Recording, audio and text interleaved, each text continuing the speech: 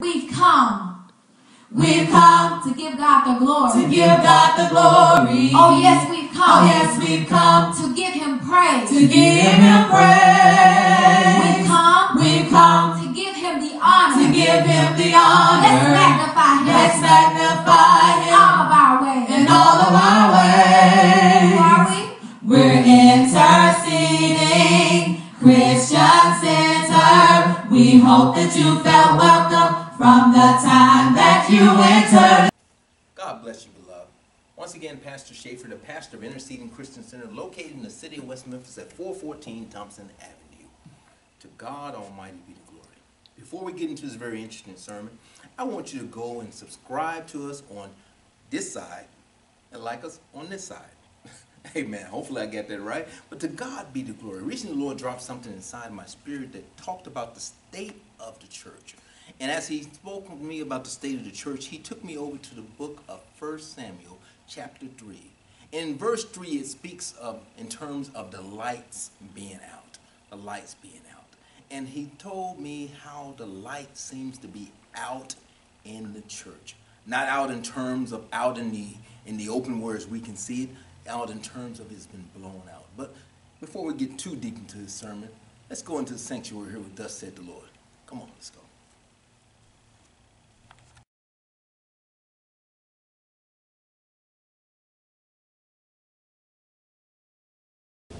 Move forward in the sermon on today. Hallelujah.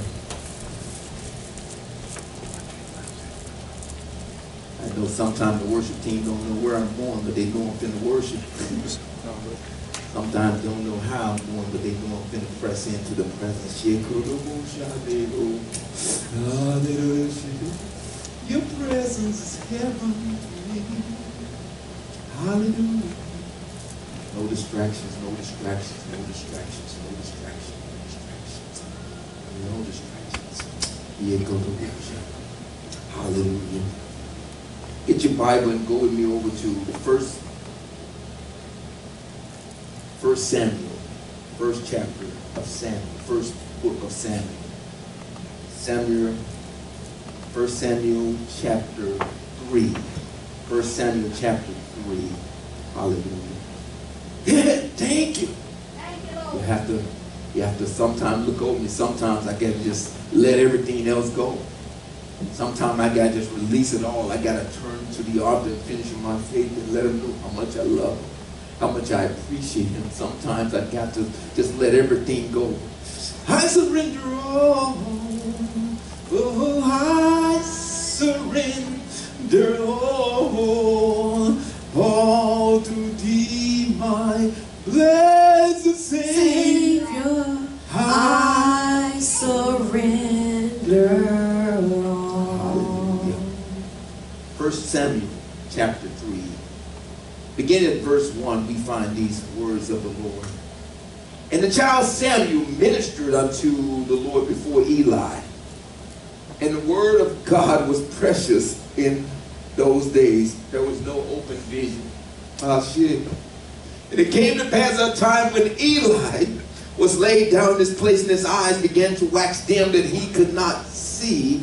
And ere the lamp of God went out into the temple of the Lord, where the ark of God was, and Samuel was laid down to sleep, that the Lord called Samuel, and he answered, Here am I.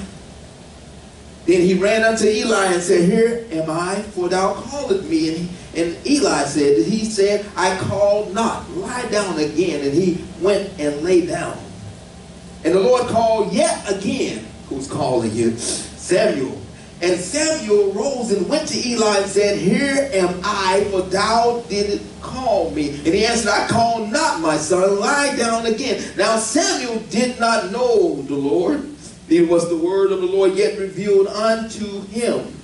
And the Lord said called Samuel again the third time. And he arose and went to Eli and said, Here am I, for thou didst call me. Eli perceived that the Lord had called the child.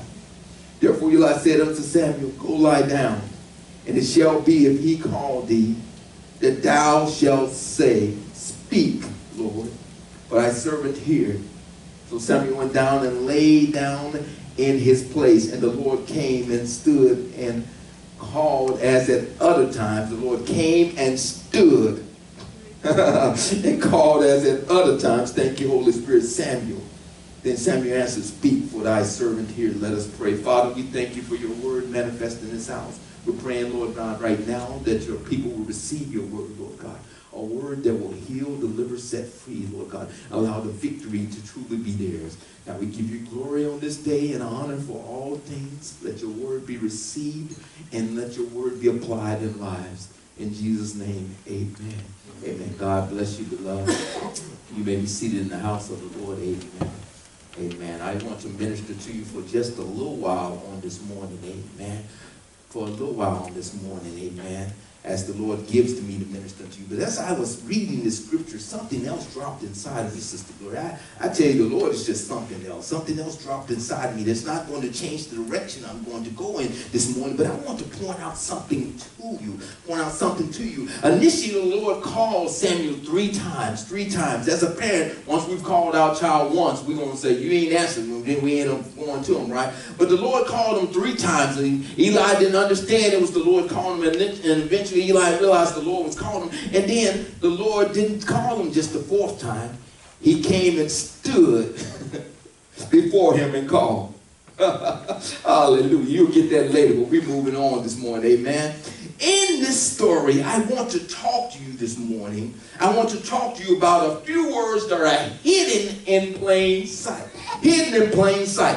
A treasure that sits on the surface, easily to be found by one who's really seeking the truth. You ever been in a place where you're looking for something you can't seem to find? It's right there in front of you, though. When someone's really seeking the truth, you can find this treasure. It's elusive to those who are seeking their own self-gratification. They're not really seeking the truth, so therefore it's hard for them to find that treasure. Man has a way that he thinks is right, but the end thereof is death. Man is searching for something that he thinks is right, but the end thereof is death. I'm going to minister to you this morning, hallelujah, something that the Lord dropped into my spirit. Going back to verse 3 here. Verse 3 here. Is it up on the screen, son? Hallelujah. And ere the lamp of God went out into the temple of the Lord, where the ark of God was, and Samuel was laid down asleep.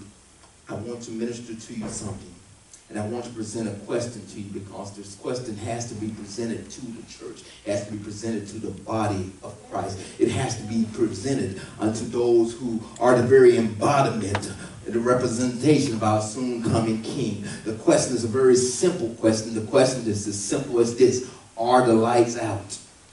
Are the lights out? Tell your neighbor, are the lights out? Are the lights out? Are the lights on? Oh, I'm not talking about you can't sleep because all the lights are on in the house. You can't sleep. You're thinking about the cost of the utility bill. You can't sleep, all the lights. No, I'm talking about something else. I'm talking about the state of being in the church today. I'm talking about the way things seem to be in the church today. And I ask the question again, are the lights out? Are the lights out? We are blind, unseen, because the lights are out. Anybody walk through a dark house, you bump your knee, and my knee is my thing, right? Underneath my knee, I have this bone wide hit, and it just hurts real bad. It's like hitting a funny bone on the elbow. But you ever walk through the house and you stub your toe, you hit your leg, you do something, and it hurts so much. And the reason that you did is because you cannot see. You cannot see. And why couldn't you see? Because the lights were out. The lights were out. Of course, we're talking about more than just the physical issues that you have when the lights are out. But we're talking about the spiritual issues that we're facing today because the lights are out. The lights are out. It's reciprocal in nature. Light begets light and dark begets dark. When the lights are off, you will have the blind leading the blind. Leading the blind. In that case today, we have many people who are blind that are leading the blind. They are more entertained and educating in your walk with Christ. So you have the blind that are leading the blind because they can juggle, because they can shift knives, because they can do all these great and talented things. You have the blind that are leading the blind. And it really hurts me when I think about this. It's interesting to know that Jesus himself talked about the lights being out. In a parable, he spoke of the maidens with no oil. And because they had no oil, when the bridegroom came, they could not see the bridegroom. They were not prepared because they had no oil. Having oil in your lap means more than just looking for the glorious moment in which Christ will crack the sky. It also means that you are patiently waiting and you're working while you wait. It means that you have not become so heaven-bound you're no earthly good. You are looking for the signs and you are working while looking for those signs that he is coming. It's because of his mercy and grace that he has not come thus far. Because believe me, if he came yesterday, many of us wouldn't have been in the right place. Many of us wouldn't have had our lamps with oil. Many of us would have had the lights out and we would have missed the coming of our King. I'm speaking to someone today because someone needs to know that it is time to turn the lights back on. It is time to turn the lights back on. It is time to turn the lights back on. Darkness is so prevalent in the church today. It's heartbreaking. In our everyday life, we see how we have not held up the blood-stained banner of Jesus at every opportunity. As Christians, we must defend our faith on every front, and our faith is being attacked mercilessly. Our faith is being pulled at mercy. We have so many things that are going on in the world that is totally contrary to our faith. You cannot have two faith working on the inside of you. You got to either believe the word of God or you got to believe the word of man. If you believe the word of God, oftentimes it does not line up with the word of man. And that's okay because the word of man needs to learn to line up with the word of God. Oh, I'm just here to tell you because we have so many people who are missing the mark. They're missing the mark. They are so educated in the education systems of the world, but don't know very little about the Bible. Why do you think they want to take the Bible out of the church, out of the school? They want to take the Bible out of the school because they didn't want people to be educated in the Word of God. They want to be educated in the Word of man. And in the Word of man, it will have you thinking contrary to the Word of God. The word of God says no more than 6,000 or so years have passed. But the word of man, which is always changing, that is always fallible, is saying that the world is millions of years old. Oh, my God, my God. Oh, I'm going to help somebody today, or somebody going to turn in some things today. Hallelujah. But as a Christian, we must defend our faith on every front. The attacks that they have against us are so subtle, like the serpent in the garden who eases up to you. They're so subtle. What appears to be minor infractions are actually full-on attacks. In every fairy tale, you have a plot of good versus evil. You have a plot of good winning over evil. Can I help someone today? No. But even that good will not acknowledge that it's God who made things good. That good will acknowledge a fairy godmother. That good will acknowledge a good demon. That good will acknowledge something, but it won't acknowledge God. That good will acknowledge things such as a good witch. That good will acknowledge good monsters. That good will acknowledge something that's totally contrary to what our belief system says about demonology and such. Even in this attack, they will steal the glory that God alone should get. It's a slow chipping away of our faith. It's chipping away at our faith. And guess what? It's targeting our children.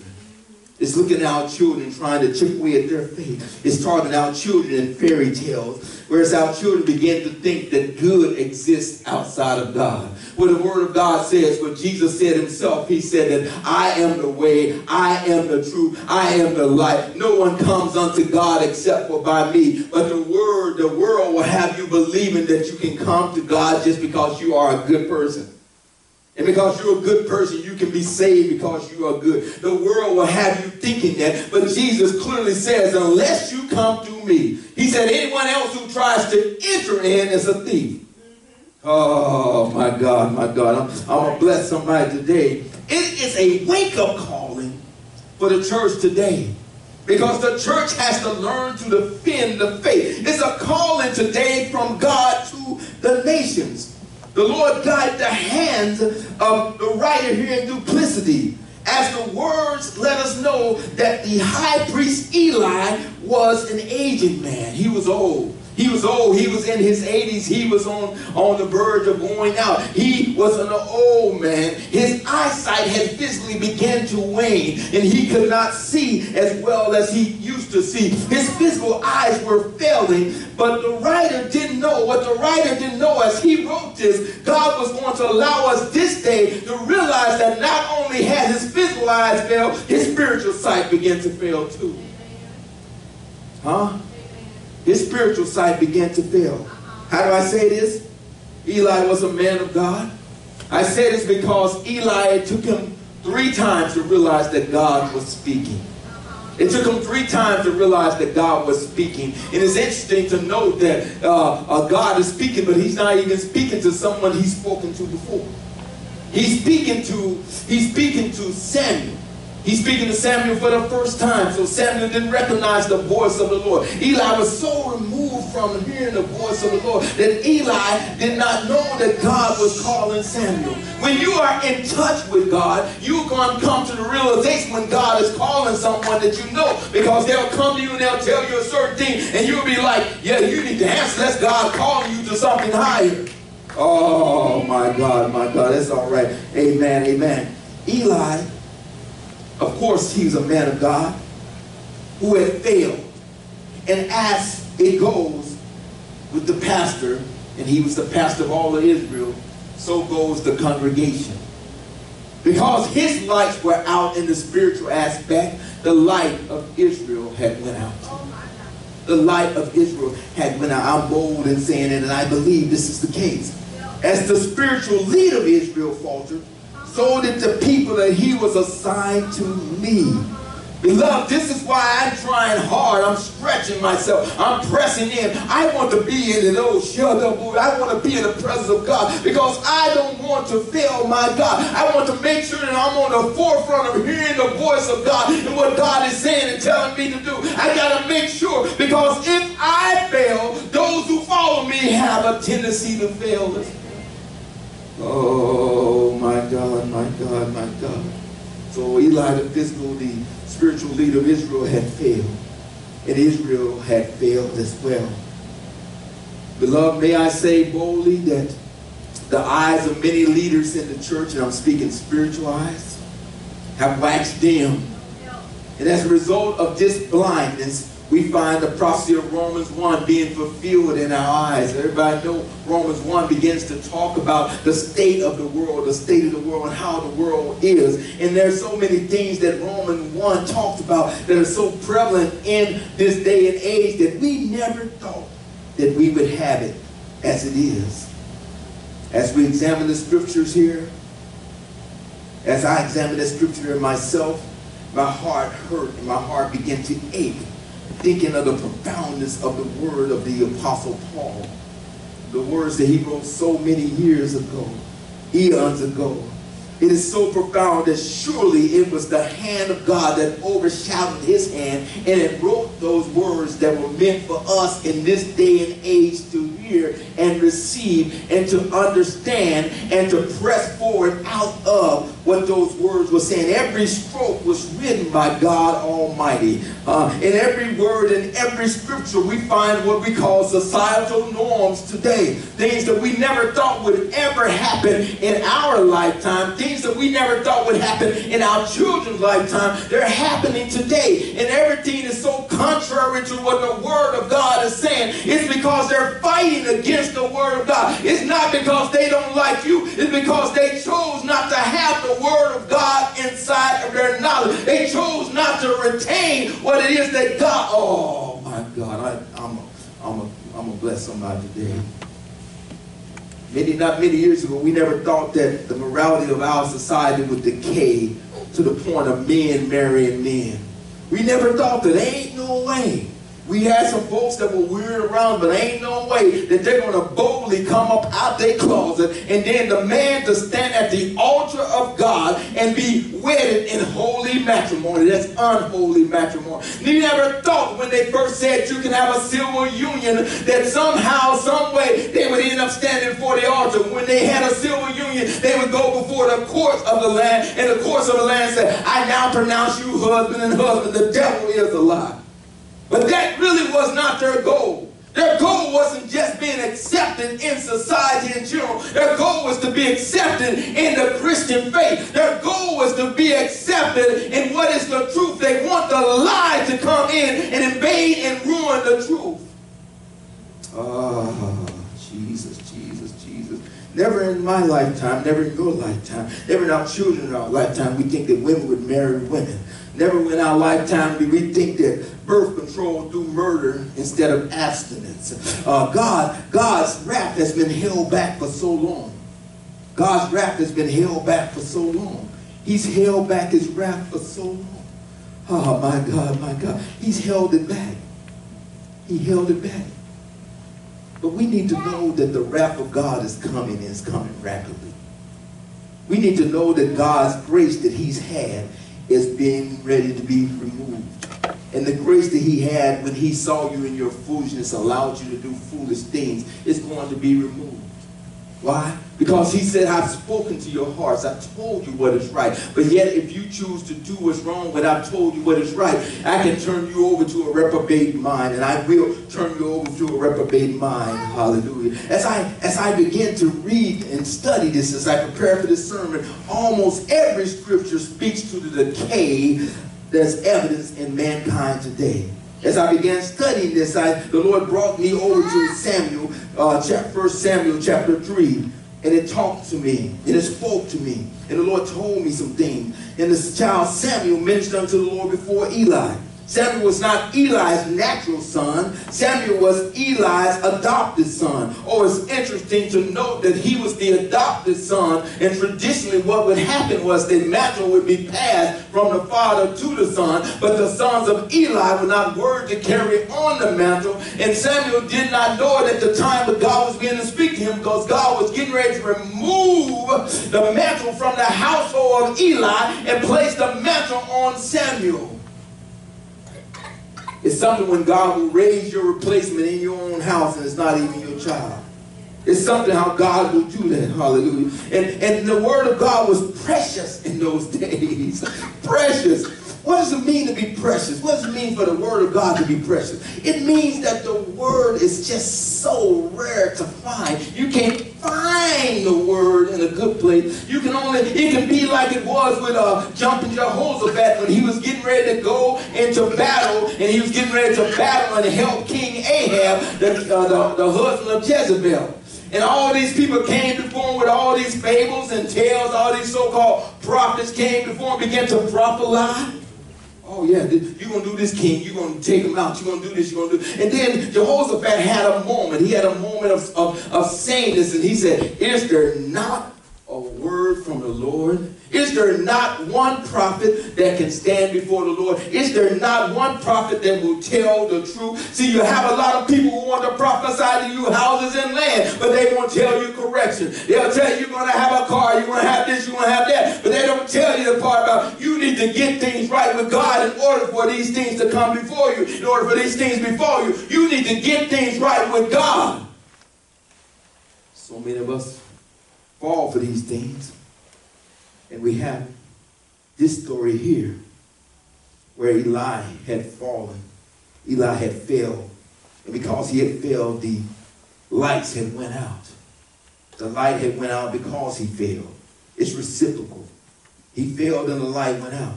The light went out because he failed. Huh? The light went out in his heart. He had lost his relationship with God. He had come to the point of religion. He would do all these sacrificial things that were supposed to be the healing of the people. He would sacrifice all these animals and so on and so forth when people brought the animals to him. But what his sons would do, his sons would literally be in the house of the Lord having sex with women.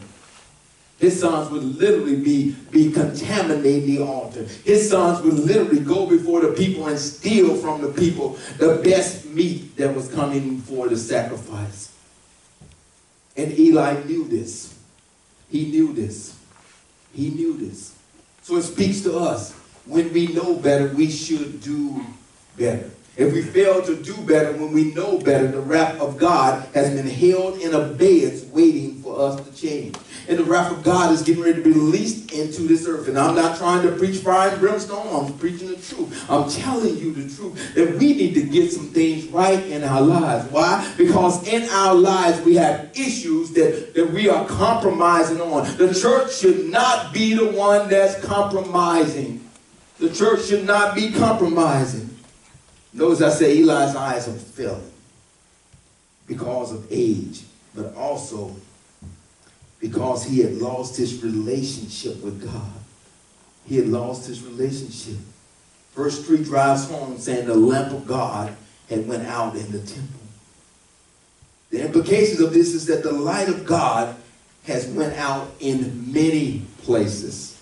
In society today, many men and women of God at the highest level in the church are more concerned about making money than they are about making disciples unto Christ. They're more concerned about the offering than they are about the offering of themselves before God for the use of God. They're more concerned about what kind of car they drive, what kind of suits they have on. They're more concerned about those things than they are about the people of God. They're more concerned about that. And because they're more concerned about these things, they're more concerned about numbers, they're more concerned about numbers equate to them being successful. They're so concerned about these things that they're numb. They're not really in a relationship anymore. It's time for the men and women of God to stand up and be right. They're taking preaching on as a job and not a passion. They're compromising and accepting what is not godly as godly.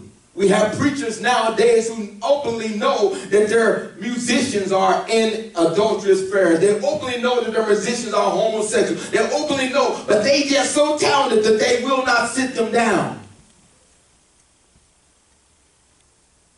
We have no compromising today about the things of God. Compromise equates to every door, every seat in here being filled, people being out there. Because I'm telling you, oh, the Lord getting ready to bless you with a house. He's blessing you with a car. Oh, your man is on the way. Your woman is on the way. Your wife, your husband on the way. If I began to preach to you like that, then the doors, you would have to be here on time to get a seat. But because I'm preaching you the truth, the thing about the truth is singular. The truth has one way. The truth is not spread out like the lies. See, it takes a lot of lies to try to cover the truth. But the truth prevails. The truth comes out and removes all the lies. It's something. I can agree with the words found in verse 1 here. It says the word of God was rare in those days. It is becoming rarer even today. Rarer even today. The pure, unchanging, unadulterated, the infallible word of God. Can I get someone's attention for just a moment? The infallible word of God. The truth of the word of God is becoming so rare today. Why? Because people want the word to be what they want it to be instead of what the word is. They want to have their own method of relationship with God. Yes, you do have a relationship with God, but guess what? Your relationship ain't that great, baby. I'm just here to tell you. They want things to be the way that they want it, but you did not get up on the cross and die for anyone. Huh? And if you got up on the cross and you died, you're going to stay down. You won't raise up in all power and authority. You cannot have it your way. This is not Burger King. This is Christianity. You cannot have your Whopper with the ketchup the way that you want it. You cannot have that. You have to have it the way that God has presented it. He has laid out a path for us to be saved and for us to live saved. And we have to live and walk that path. If we don't live and walk that path, then we are doomed for hell. Oh, not enough preachers are telling people that hell is real. They're not telling them that. They'll have you believing that hell is a fairy tale place. They have you believing that hell is not something that God will send you to. But see, as long as God is a loving God, he's a just God. And if you don't live your life the way that you're supposed to, God will send you to hell. And he'll love you while you're burning. Huh?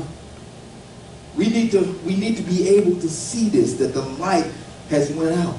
They turned off the light. They turned off the light. They turned them off. The lights have been turned off. This is as sure as if you were owing money to MLG and W or West Memphis Power and you ain't paying your bill, they will eventually turn off the light. They'll turn it off and they'll think nothing of it. Huh? The same if you're not putting your time in before the Lord, then the light will go out. The light will be smothered by the things of this world. And the darkness will rush in. And the light is no longer there. This is what we're talking about. This is what we're talking about. I'm praying someone's receiving this today. The warnings of Paul were so profound.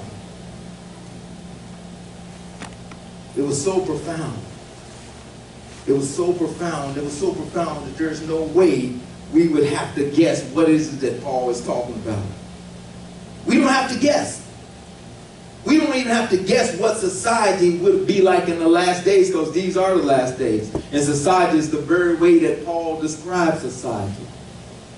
A bunch of stubborn people who don't want to hear what God has said. And they strive to not hear what God has said. They get an attitude when you tell them what thus said the word of God. They begin to take the word of God and they begin to render their own truth out of the word of God instead of receiving the truth that's in the word of God. I was reading something not too long ago and it just disturbed my spirit. Where it says a preacher married another man and they call him the first man in the church. Huh? Huh? This is so out of alignment of the word of God. This is out of alignment. This is not in accordance with the scripture. And everything that is unfruitful is going to eventually die off. You can't continue to say, I'm going to plant this seed in this concrete and expect for that seed to flourish. It won't flourish. Because it doesn't have the nutrients, because God has not established and said this is how things are. So therefore it's not going to flourish. It's going to eventually die. These warnings from Paul are so profound, that we in the body have to be the leaders of godliness. The leaders of godliness and quick to show our reverence of the Lord. God called us to reverence him above the unsaved. God has called us in Psalms 89:7. It says, he is greatly to be feared in the assembly of his saints. Not just the church building, but the glory that you should carry should go outside of the church. People should not have to question whether you are saved or not, even if they don't know what salvation looks like, because a lot of people don't know what salvation looks like today. They should be able to notice that there's something different about you. You're not like everybody else. You're very uncommon. Whereas everyone else thinks about, I'm going to party, I'm going to do this, I'm doing all these things. Whereas you don't think in those terms. You think of the things that are good and of good report before God. Used to be the Christians would carry their holiness as a badge of honor. But nowadays, a lot of Christians are kind of rejecting their holiness. There used to be Christians would work to make sure that their badge of honor showed up before God. And their badge of honor is not just in the church, because we have a whole bunch of church saints, a whole bunch of Sunday saints in the church today. They so super saved on Sunday, but the moment they walk out the door, they cussing and fussing and everything. So super saved before the people, but the moment they leave. But God is calling us to a holiness beyond that. Pull up Psalms 101, 2 to 3. Psalms 101, 2 to 3. I want to show you something. I want to show you what God is saying to us as a church. Hallelujah. Psalms 101. Anybody got that? Psalms 101. You pull it up, Sister Shaker. Psalms 101. I want to minister to you about how we should live our lives. Psalms 101, go down to verse 2. Verse 2. There it is. Let me put my spectacles on so I can see that. I will behave myself wisely in a perfect way. Oh, when wilt thou come unto me? I will walk where? Within where? Within my house. Where at? Within my house. Didn't say in the house of the Lord only. It says where? Within where? my house with a perfect heart. I will set no wicked thing before mine eyes. I hate the work of them that turn aside. It shall not cleave unto me. I will set no wicked thing before my eyes. We got people that binge watch. Everybody know what binge watching is? What binge watching is? You find something that you like the first episode, you begin to like. If that thing is not something righteous, guess what? You're putting all this stuff into your spirit. By the time the 20th episode goes off, you turn off the TV, you try to sleep, and all those things that were in that episode begin to just be inside your spirit, begin to germinate, and you're sitting up there all night long trying to review things. You're binge watching, you're putting the wrong thing inside of you. And because the wrong thing is going on the inside of you, the wrong thing is producing wrong things on the outside of you and inside of you. You got to be very careful and conscious. See, it says, I will walk within my house with a perfect heart. I will set no wicked thing before mine eyes. I was hearing a preacher talking about this yesterday, and I say it all the time. I say it all the time. I can't watch just anything. I can't watch every Lifetime movie that comes on. I can't watch every movie that's supposed to be Christian that comes to the theater. I can't. I cannot. Look, because I am a man of God, but I do have a man's nature. I am a man as well. Amen? So I can't watch everything that comes on.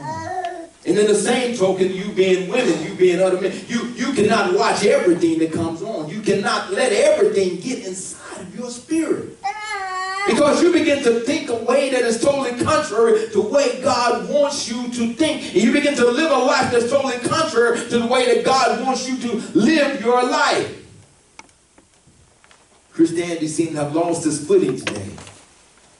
We are, in the body, have to be leaders of the world. We have to lead. We got to be saved, not just at church. We got to be saved not just when times are hard, when the bills are due, when our health begins to fail. We got to be saved not just in Sunday morning. We got to be saved all the time. All the time. We have to live our lives saved. Why not? Well, because guess what? You cannot live your life saved, unsaved, out of the presence of God. You can live your life wherever you're going to live it, how you're going to live it. God sees all. He's omnipotent. He's omnipresent. He sees everything that you do, so therefore you can't hide anything from God. And you want God to pour into you as a vessel. Huh? First lady sing, Lord, prepare me to be a sanctuary, pure and holy, tried and true. And with thanksgiving, I'll be a living. With thanksgiving, I'll be a living. Not just at church be a living, but I'm going to be a living all the time, living righteous before God, because this is so important. This is so important. Lots of us compromise because so many are uncomfortable with sharing our faith. Huh? Uncomfortable with sharing our faith with others. This uncomfortableness comes from either you're uncomfortable sharing because you don't know, you don't really know your faith, but it sounds good on paper. Huh? You're uncomfortable because you're not living your faith. You're not living it. When you begin to live something that's comfortable, huh? It's comfortable. I've been driving for about 40 years now. Been driving for 40 years, and I get behind the wheel or I get in the passenger seat and I get ready to teach somebody how to drive. I'm comfortable. I'm comfortable no matter how bad they drive, Kendra. No matter how bad they drive. I'm still comfortable. Huh? No matter how bad they drive. Even when I was teaching my sons how to drive a stick shift, no matter how many times Ryan hit those gears wrong, I still was okay with it. I said, it's all right. It's all right. It's all right. Because I'm comfortable with it because I've been doing this for so long. So therefore, when you grow comfortable in your placement in the Lord, when you grow comfortable in how your relationship is with the Lord, it's so easy to share with other people. It's easy to tell them about how good God is. Once you grow comfortable with who God is in your life, it's so easy. And how are you going to grow comfortable? Well, faith comes by hearing, and hearing what? The Word of God. If all you're hearing is a bunch of garbage, then garbage in, garbage out. But if you're hearing the word of God, the true word of God, you become so comfortable and so, not complacent, but so comfortable with the presence of God being in your life that whenever you see someone who's not saved and you see them going through something, you know there's something that they need, and you know what they need is on the inside of you, and you're able to share. The word tells us to study to show yourself approved. The word tells us to have the word meditate in your heart when? Day and night. Are the lights out? Are the lights out? Are the lights out? That's my question. Are the lights out? The church is like this. It used to be the church would say, what must I do to be saved? But now the church is like, what can I still do and still be saved? How much compromise can I have? How much can I do and get away with it and God won't be angry with me? A sin is a sin. And God's righteousness is standing before us even today, saying that a sin is a sin. We as Christians have to be very careful. It's something we're no longer convicted when we see or do ungodly things. We place our own ambitions and goals above living a godly life. We allow ungodly activities to reign around us. We lust to participate in profane things that Christians should be revolted by. Vulgar things, unfaithful things such as Christian horoscopes. The devil is a lie. I'm a Virgo. I'm going to read my horoscope says today. That's profane before God. God said have no dealings with witches and witchcraft. We have no problem taking our children to see the latest Harry Potter movie, even though the Harry Potter movie is using real spells and witchcraft. And have our children's mind thinking in terms of, I'm going to cast a spell. I'm going to shoot bolts out of man. I'm going to do these things that God say are ungodly. Christians, this going to mess some up. Christians that want to participate in yoga, you better study it. You better know what yoga is. You better know that yoga, if you haven't noticed, has a whole bunch of bowing positions in it. And when you bow, who are you bowing before? When you bow, you're supposed to bow before one God. Huh? Christians better be very careful. You gotta be careful because some of those stretches are used to worship idols. Christians whose heart are not broken by the death of countless children at the hands of the abortionists. Not even touched, not even fazed. Recently, this guy who's an abortion doctor for many years died, and they began to clean out a storage room that belonged to him. And as they cleaned out the storage room, they realized, because he had an abortion clinic all over the state of Illinois, I believe it was. As they cleaned out the storage room, they ran upon 2,000 containers of fetuses. 2,000 babies that were aborted, that were stuffed in jars, who were pickled in jars. 2,000. Now, that's bad enough. The number is horrific within itself. But what really gets me is that they said it was a 2-year time period, less than a 2-year time period, that he had aborted all these children. And if you don't know, a year is 365 days. Huh? So a year is 365 days. 365 times 2 is what? Quick math, 10. 700 and some days. So do the math. In reality, Sister Gloria, he had been killing more than a child a day. More than a child, thinking nothing of it. We as Christians have got to stand up for what is right. What is right. We've got to stand up for what is right and stop allowing the enemy to use us to turn the world against God.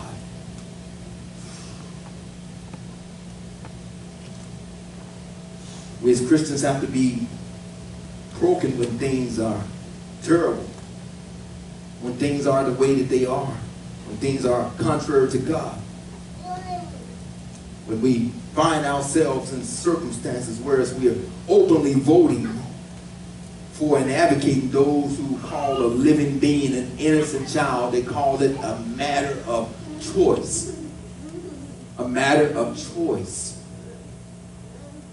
We can't defend them, and we should not be defending them.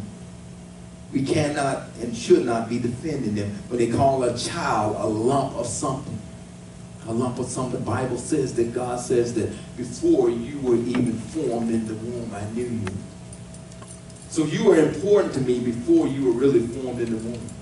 He said, it says in the Bible, it says that before your limbs formed, before your limbs formed, I knew you. So you are important before your limbs even form in the womb of God. And you are important, and a child is important. So we got to get away from calling a child a choice. You made it. Why not give a child a chance to make it? Why not give the child a chance to make it? I'm thinking this guy had 2,000 fetuses, over 2,000 fetuses. How many doctors and lawyers, how many bankers, how many politicians, how many great authors, how many talented musicians did he have stuffed in jars? How many? How many did he have stuffed in jars that would have came up for a cure, with a cure for HIV or cancer? How many did he have stuffed in jars that had the cure for diabetes? How many did he have stuffed in jars? Oh, man. We as Christians have to be real with what we call our faith. We have to be real. We have to be real. This is a wake-up call as we're so close to the end. We're too close to the end to play with God. We're surely in the last days because we're acting just like they did in the days of Noah. Jesus said that in the days of Noah, they sang, they married, they enjoyed life. They didn't think nothing of the things that they did is my thing, doing what I want to do. I'm going to dance to my own music. I'm going to do what I want to do. And eventually when something happened, I'm not going to turn to God to ask God to fix it. And if I do turn to God and God does fix it, I'm going to go right back to my bumming.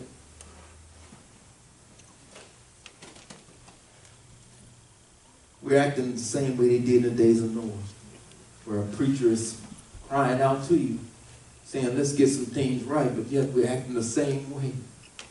We're doing things totally contrary to the purpose that God has in us. I'm building an ark myself. Not a physical ark, but a spiritual ark. And I'm crying out. I'm crying out. I'm crying out from this day forward. I'm crying out from this day forward. Huh? Why? Because we have to stand up for what is right. In the city of Memphis, which is the centralmost located city in the United States of America, just in case you didn't know, we're the most centrally located city in the United States of America. In the center of Memphis, Tennessee, there is an area that is called Young Cooper. Cooper Young. Cooper Young. Anybody know what Cooper Young is? Good food down there, don't they? Cooper Young. You know what Cooper Young is, Brother Charlie? Cooper Young. Cooper Young is the centralist, most located city, neighborhood in the city of Memphis.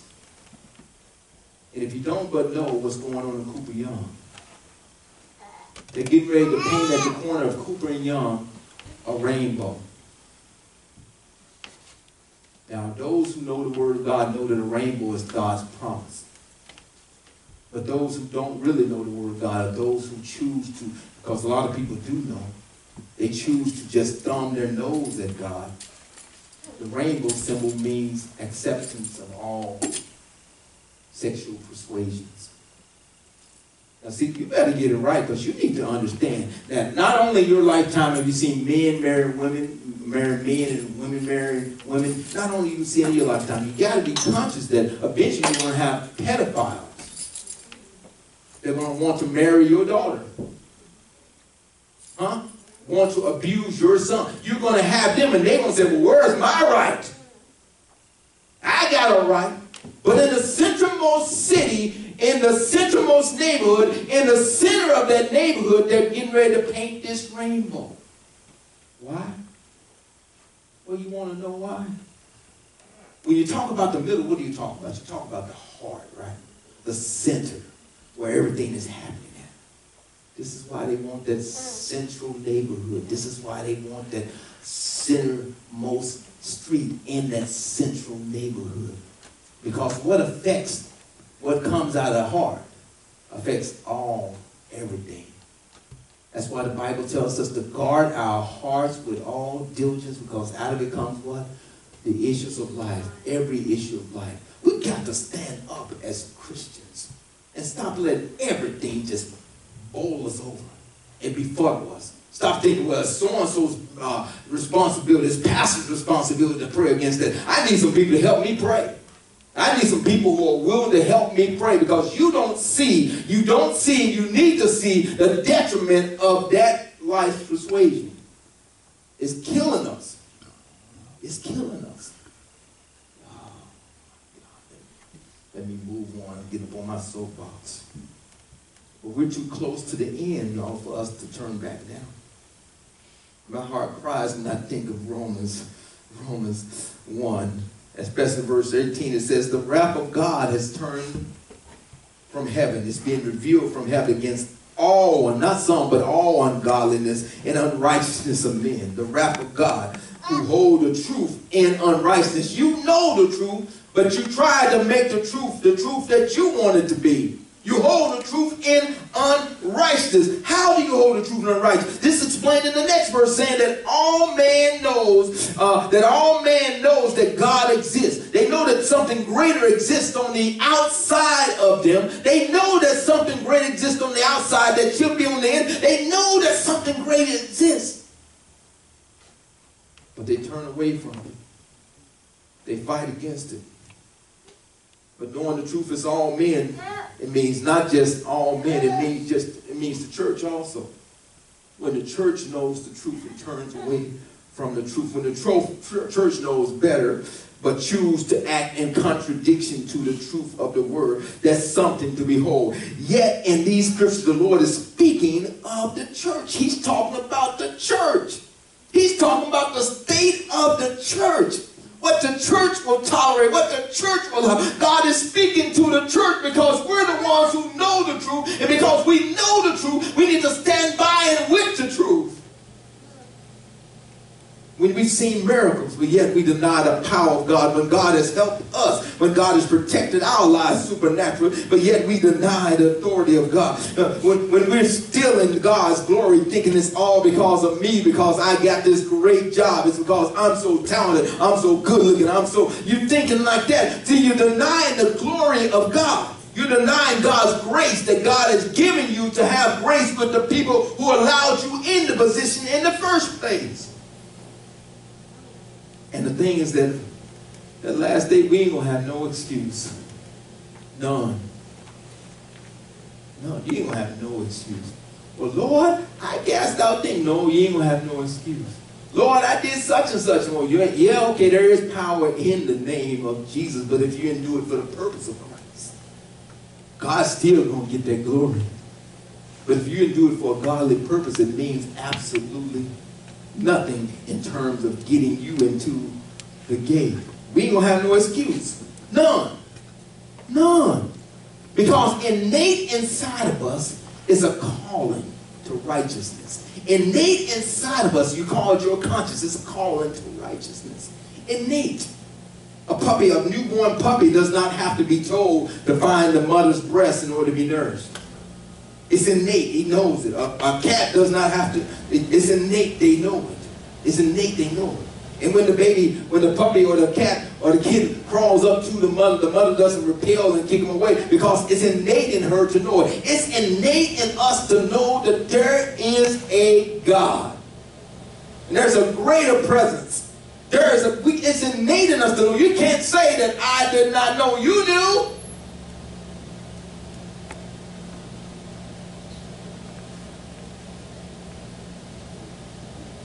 Because when they knew God, they glorified him not as God. Neither were they thankful, but became vain in their imaginations. I'm not thankful. I'm not appreciating anything. Ooh, this is good because I'm so good. Vain in your imaginations. Vain in your imaginations. And their foolish hearts were darkened. Professing themselves to be wise, they became fools. I'm so smart. But God called those who said that they're smart because they think they're smart fools.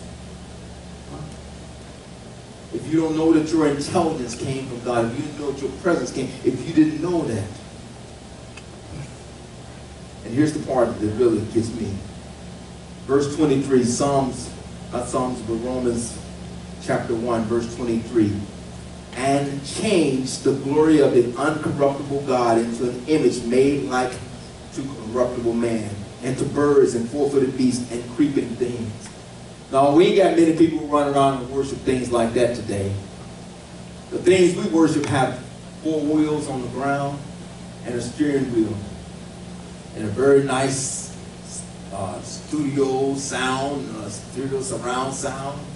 But folks, the stuff that we worship today has windows and doors.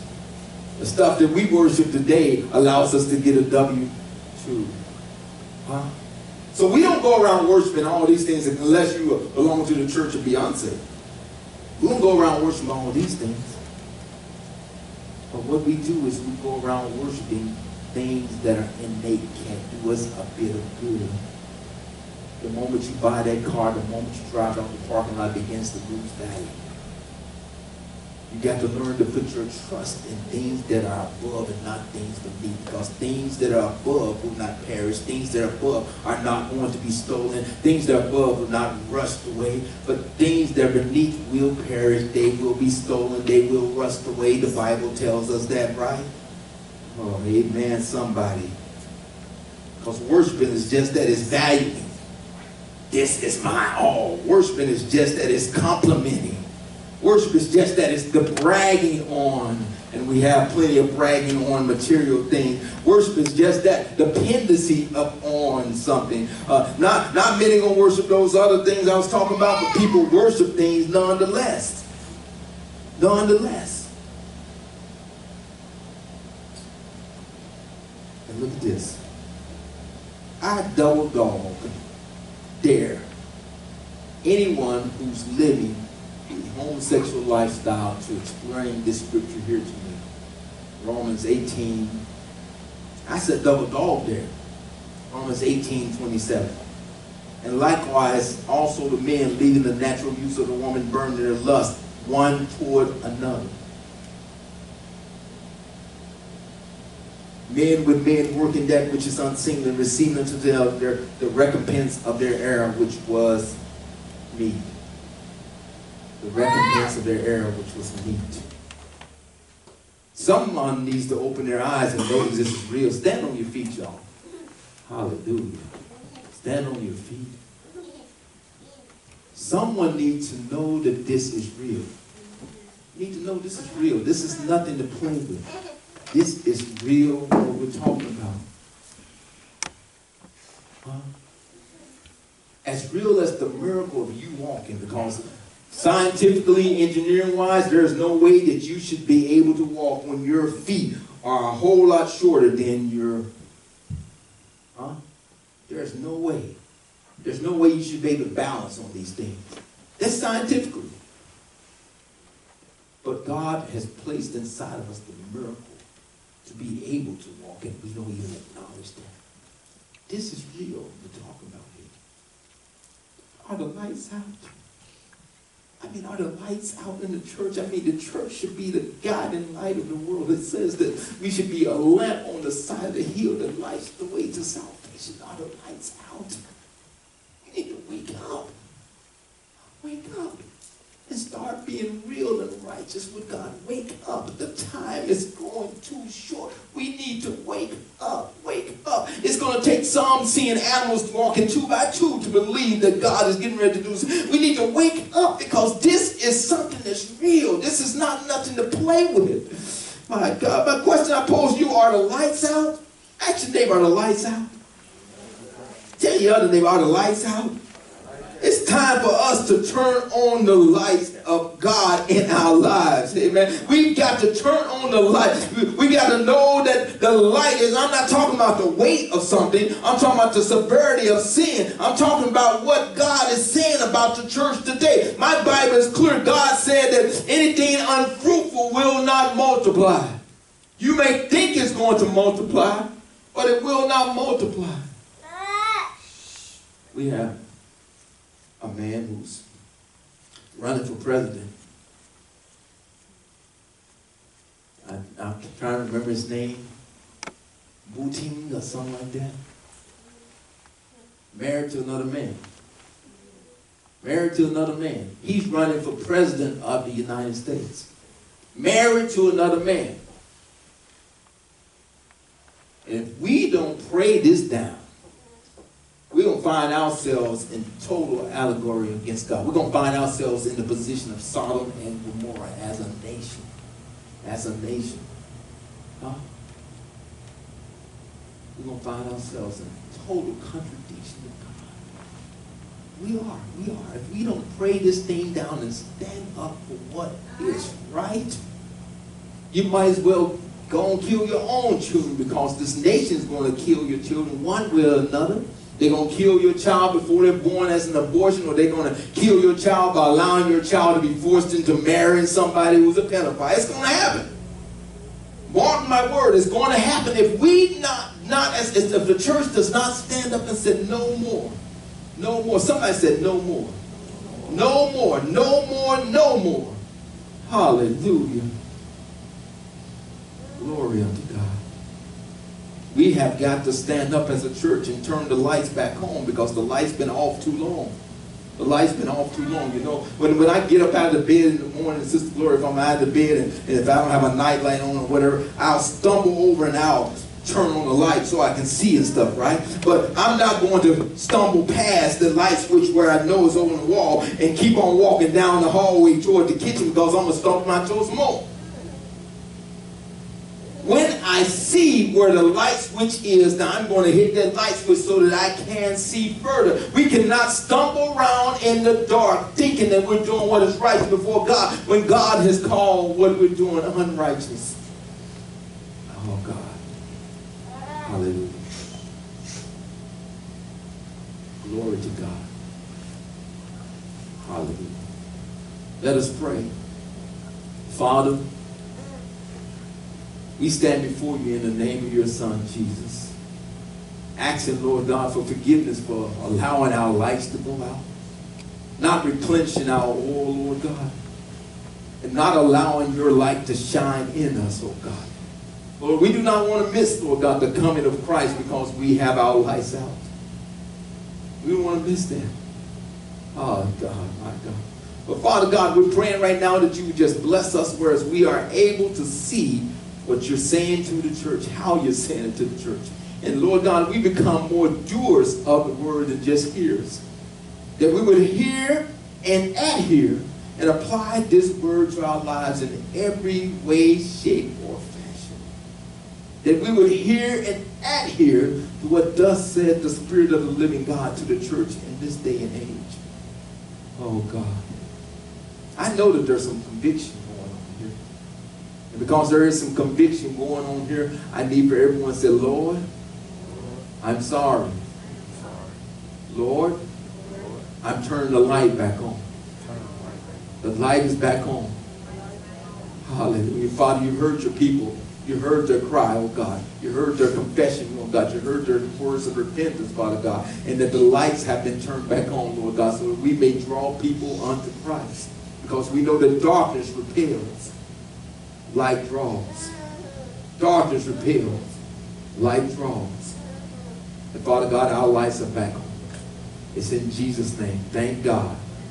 Amen. Amen. Clap your hands if God's been real good to you. Oh, he's been better than you than that. Clap your hands if he's been super good to you. Worthy to be praised. Now somebody open your mouth and lift your right hand and say, word. I pray that you enjoyed the word today and that it touches you within a deep place in your heart and it will spark a change that should come about in your life.